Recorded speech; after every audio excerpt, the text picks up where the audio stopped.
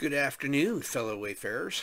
It's been a great couple of days so far, and today I just want to encourage you with this. We just finished the sermon this past Sunday on Psalm 125, and I want you to notice specifically as we're looking at that together.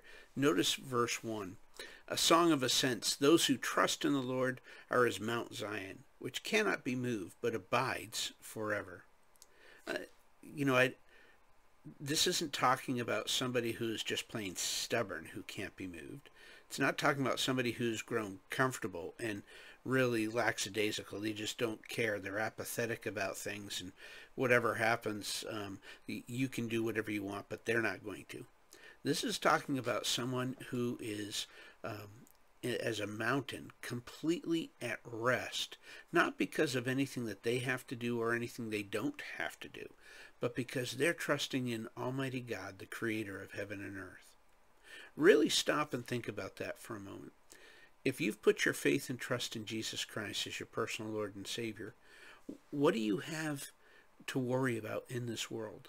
The Bible tells us that we're not to worry about what men say or do or do to our bodies, but worry about the one who can kill the body and the soul and put us in hell for eternity. So if you have a right relationship with Jesus Christ, say the worst thing that could happen to you. You lose your home, one of your family members passes away, and God forbid, that's not what we're saying. But no matter what happens in this life, you don't have to be moved. You don't have to be shaken. You don't have to be in fear.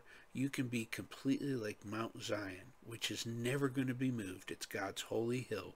It sits and it rests eternally, forever, right there, because it's resting in the power and literally the possession of Almighty God. You and I belong to God the Father because of the blood of Jesus Christ.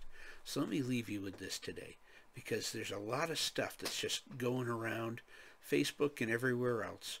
But I want you to be encouraged today, because we trust in God, we can be completely at rest.